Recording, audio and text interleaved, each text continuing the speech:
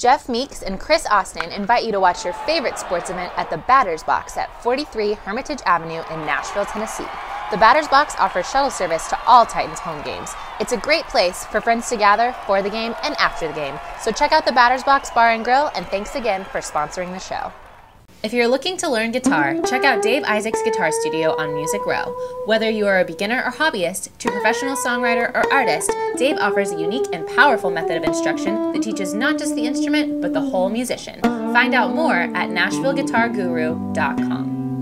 Howdy everybody, welcome to Mugshots, where we give you the craziest criminal antics ever. Today we have the frightful celebrity mug of the week, the most recent bad teacher in the news, and all the biggest local crime stories coming up. From the family grocery hauler to fire-breathing racing engines, the one name you need to know is USA Motor and Machine, located at 51 Cleveland Avenue in Nashville, Tennessee. Give them a call at 615-726-3725 or at usamotorandmachine.com. Today's show is brought to you by locally owned and operated Highland Rim Speedway. Highland Rim Speedway is celebrating its 50th anniversary this year with great short-track, door-to-door stock car racing in a safe, family-friendly atmosphere. Visit their website at highlandrim.com.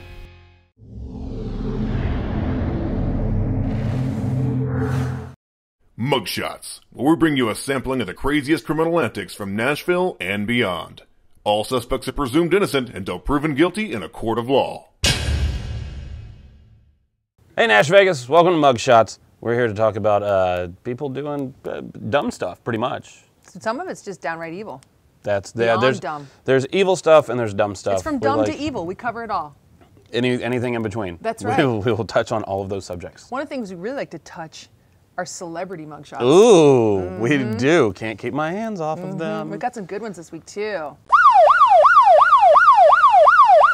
We're going to start out with our girl Jamie Presley, most recently of My Name is Earl fame, I believe. Yeah.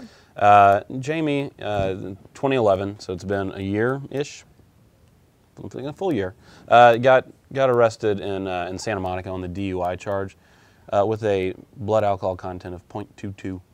Is that what's the law? 0.08 legal limit. So that's way over. Yeah, she's almost triple. She was hammered. Yes, she looks like one of the Lost Olsen triplets in that picture. She does, like an evil one. Yeah. But so actually, I think she looks hot in that mugshot. That's just me. I don't think she looks bad. No, she didn't look bad at all. But she managed to avoid jail time on this. That does not surprise me. 3 times the legal limit, no jail. What'd she have to do? Probation. 3 years summary probation. I don't know what that means, but it means she didn't have to go to jail. Well, so. she's back drinking again, I can tell you that. Good for her. That's kind of light sentencing. Yeah. Moving along to the next one. Yeah. Who do we have here? We have Darcy Retzky, otherwise known as Darcy Rexy. She let her horses out. See, when I saw this mugshot, I thought it was for meth or something. Yeah, she looks rough. She looks rougher than what all.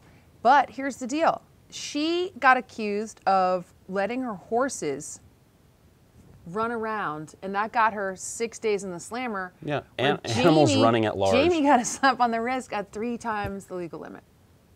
But yeah, I don't know why maybe she was working on the remake of Wild Horses by the Rolling Stones. I don't know what possessed her. But you don't know how many horses were out. She could have been like 8 times the legal horses out of the pin limit. If that's, that may not be a thing. She does not make any of the reunions with the Smashing Pumpkins. No. She's obviously just retired, running her horse farm all over the neighborhood. 42 and just trying to keep horses in cages. Yeah. That's all she wants. That's right. But that's a crazy mugshot, don't you think? Yes. Yeah. It's one of the worst ones we've seen. Well, it is frightful. It says it right there on the headline. Frightful. It sure does. Moving along to our next segment. Our favorite. Bad teachers. This is an epidemic in America, people. The It's bad teachers. You think that it's going to be a person you can leave your children with, Yeah, going to you be an would think. educator, going to be somebody to look up to, but no, they're making googly eyes at your child. Or maybe there just wouldn't be so many creeps waiting to hit on teenagers. I mean, have you met teenagers? I've met a couple. They all look like teenagers to me. It's They're not all- like they look older. they're all pretty Teenagers terrible. look like 30-year-olds when I was a teenager. Now teenagers look like teenagers. That's my, you know what I mean? And it No, wasn't I as have no big idea as- what you just You said. don't? Okay, well, let me explain it to you. Let's try. Write it Back down. when I was in high school, okay? First of all, So 6 years ago. I think students and teachers were having affairs back then. Oh yeah, totally. But nobody was getting in trouble for it. It was just the 70s, just man. let it go. Just the way things roll. Free love, back key then. parties. That's right. Who you going home with tonight? I don't know. Let me get the keys out of the fishbowl. Why are they in the fishbowl? I don't even know. I don't know. I don't even know. But this lady here, Megan Denman. Megan Denman. Denman. She had an 18-month relationship with a 16-year-old, or it started when he was 16. But it also said that she was married for 2 years. So basically, she gets married, 6 months into the marriage, starts cheating on husband with students, and then is really torn up about it whenever they decide, hey, you're going to jail for this It's one. kind of crazy how she gets busted. He gets pulled over by the cops and just starts spilling the beans to the cops. Oh yeah, I've been having an affair with my teacher and read the text messages and everything else. And what was he thinking? Well, He was ready for it to end, I guess. Maybe he thought, hey, if I can impress this cop by talking about how I'm giving the teacher the old heave ho, he'll let me he'll let me walk on this. It backfired. And they were like, wait, what? He got his little love instructor put in a So slammer. you're how old and she's how old? And has anyone ever told you to internalize any of your thoughts? Because this would really, if you two are into each other, that was the best course of action here. But the affair came to light April 5th when the student was pulled over driving a car belonging to his teacher and admitted she had loaned it to him and that they were having a sexual relationship. Like, you know what? Not even my car. How'd you get it? Kind of doing the old boning Miss Denham. with Denman. with the owner. Well, oh, really? What does said owner do? How old is she? Oh, she's 30. She's my teacher. Bad idea.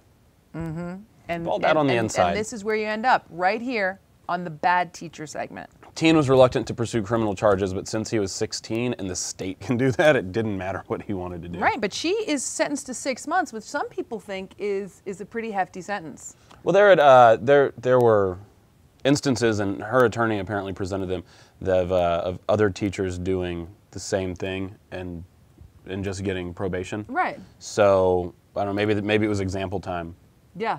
When Clearly, Megan came up. it was example time. It's no good for her. Okay. Sorry, Megan. Yep. Just, Have fun. Have fun in the slammer. But everybody in the slammer is going to be over 18. Just letting you know. So maybe not your type. Unless you get relocated to juvie. I'm sure you'd like. Moving on to some local stories. We've got mugshots for the people that committed the crimes. But I don't know, just kind of sad stuff here. Yeah, this guy is really sad. We're dressed alike, which is really even more creepy because he's wearing my top. And he got shot over 40. Wait, did you get it back from him for the show, or you Yeah, just he bequeathed shop it at to the me. same? Wow, did he use that word when he gave it back? I Because he doesn't look like the kind of guy that would use bequeath. bequeath. No. Okay. Alan Ray Mefford, of 825 Douglas Lane, in case you want to go by his old house. He basically he shot and killed a guy over $42 on New Year's Day. Over in East Nashville. Yeah, a $42 drug debt. So I think the immediate lesson here is that you should go ahead and pay for your drugs up front if you're into that stuff. If you can't afford them, don't kind of get into it. But that happened Yeah. over in East Nashville, and he shot and killed him over 42 Yeah, bucks. they argued out in the front yard for a little bit. He went inside, got a shotgun, told the other guy, hey, you need to leave, and then immediately shot him. Yeah. Maybe he was expecting someone speedier.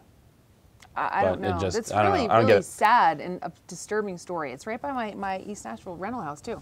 Yeah. Anyway, he's in Sumner County Jail on a $500,000 bond. Good luck getting out on that. Big bond. Moving on. Third person has been charged in a Clarksville shooting over a balloon. This story is just too hard to believe. I don't. Do not. There aren't put enough details balloons- for me to even try to get it. Yes. Basically, a toddler, a 2-year-old, I believe, was Started the more this whole specific crime. thing. Inadvertently. Because the toddler, a 2-year-old, took a balloon from a house that was going to be shown by a realtor. An open house. At that point, some sort of argument ensues between two camps, two groups of people. Yes. One of them gets in a Chrysler, the other a Ford Thunderbird. The Thunderbird had 5 males in it, pulls up, blocks the Chrysler from getting out. Then everybody that was in the Thunderbird gets out and starts shooting into the van, This into the is just Chrysler. nuts. Are just emotions running so high at the holidays? What's going on? But realtors across the land are now going to use candles and plants to spiff up and not balloons Because anymore. nobody wants either of those.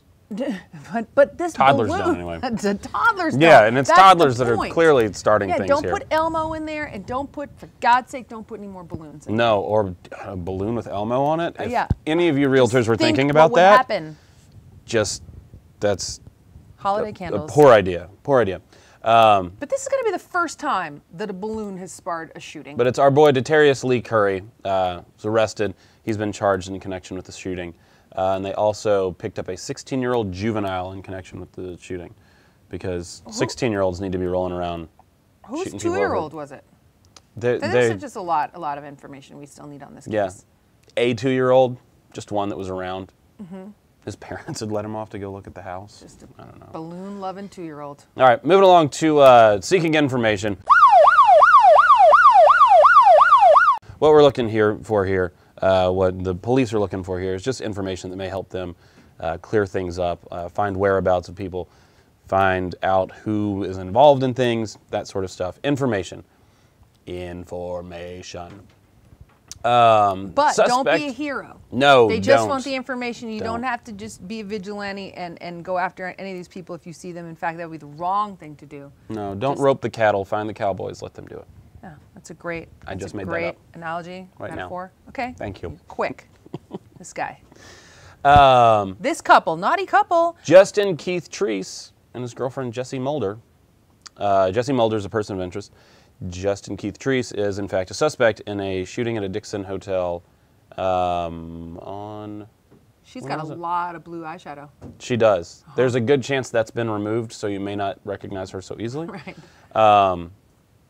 Most like his hat is still on backwards. So tell us what happened. You're saying that somebody got shot at 11:20 p.m. on Tuesday at the Holiday Inn Express in Dixon. Matthew Draper of Hartsville, Tennessee, was shot and killed at about 11:20 p.m. Tuesday. So sad. And it just kind of says that the only thing I've picked up from it is that they went in, I guess, probably trying to rob the place.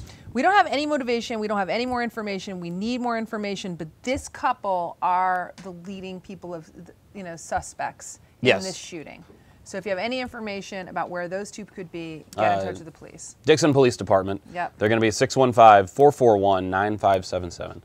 That's the Dixon Police Department, 615-441-9577.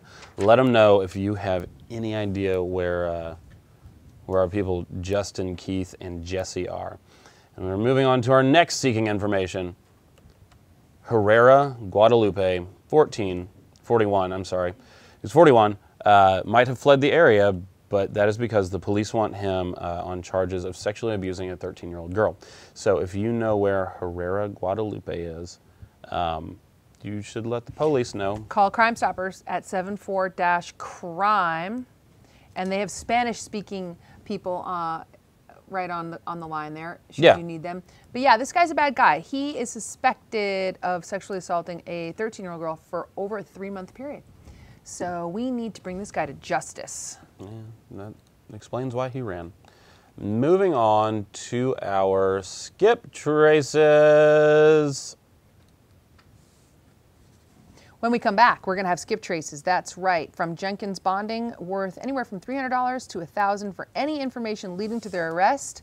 James T. Clymer Bonding is looking for a guy who's worth $100,000 if he's found. If you want to feel the wind blowing through your hair and see the great city of Nashville at the same time, check out Nashville Scooter Tours. Trekking through the downtown streets to Music Row with Nashville Scooter Tours is safe, eco-friendly, and a whole lot of fun. They use Xenon electric scooters that go 55 miles on a single charge. Find out more by calling 615-290-5563 or book your reservation today at NashvilleScooterTours.com.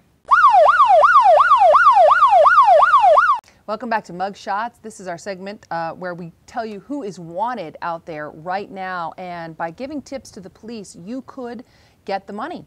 Do Remember, not try it's just tips, and you just call the bail bondsman. Let them figure out how to get the people wherever they need to go.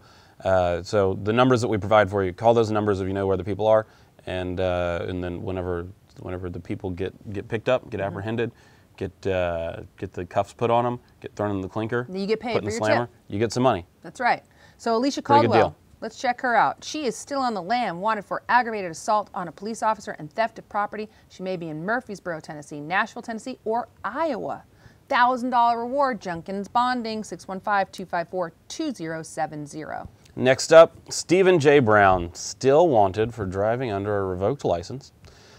He's from Nashville, but he may be in Michigan now. So, since the internet reaches to Michigan, if any of you here see that and go, well, that guy looks familiar, I met him in Michigan once, you should let your Michigan friends know that they could make $300 just by calling Jenkins bail bonding at 615-254-2070 and letting them know the whereabouts of Stephen J. Brown so that they can get the whole license thing settled and maybe he can get a new license and not have to worry about this anymore. And not be running from the law. Next up, Selena Reed. She's wanted for criminal simulation, drug paraphernalia, including a legend drug.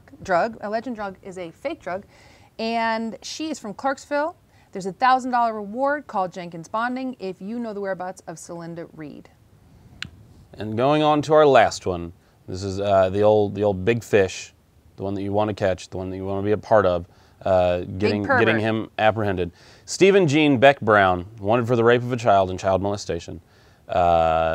He's been on the run for a while, so if you see anyone that resembles him or if you know, in fact, where he is, you should call James T. Clymer James T. Clymer binding. Got two numbers for him. First one, 615-896-0627. The second one, 615-418-3962. This could make your whole year. He's worth $100,000. It makes 2 of my years. That's like 2, 3. Yeah, that's pretty much 3 years. Decade. That's pretty much 3 years for me. Thanks for watching Mugshots. Help us and help the whole community get these people off the street. Stay safe and join us next week. I'm Greta. I'm Charles this week. We'll see you next time right back here. We'll catch you next time. Talkapolis. Bye-bye.